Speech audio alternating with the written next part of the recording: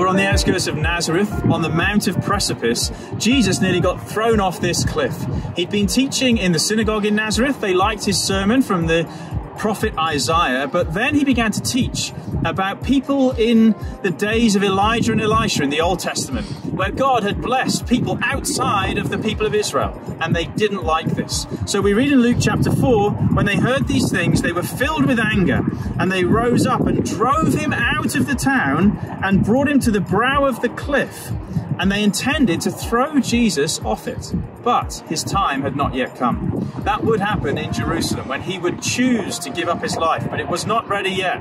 And so Jesus was untouchable. He walked through the crowd, they couldn't harm him, and he moved on from his hometown of Nazareth to the region of Galilee, where he launched his kingdom ministry around the Sea of Galilee.